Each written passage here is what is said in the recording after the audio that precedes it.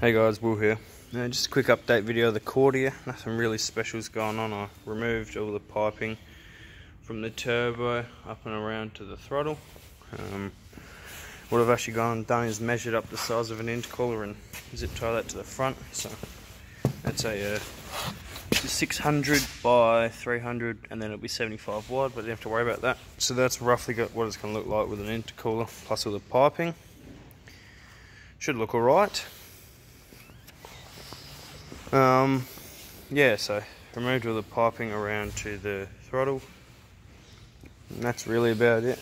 Still got to give it a clean. As you can tell, it's quite dirty, very dusty.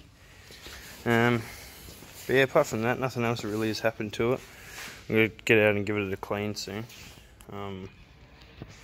Yeah, so where is it? There's the piping, all the stuff that came off the front. That's all got to get new stuff, and then there's some of the bumpers down there. Actually, they're not on the car.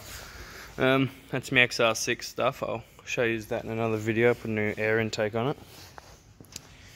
But yeah, apart from that, really, it's not a lot else has happened. I haven't really had a lot of time because of work and whatnot, but hopefully now I'll be able to do this stuff and get it running relatively soon, I hope. But I just buffed my ute over the weekend.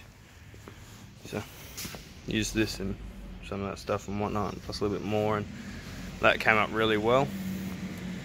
But yeah, really apart from that, not a lot else is going on. So just a quick little update, and I'll see you soon.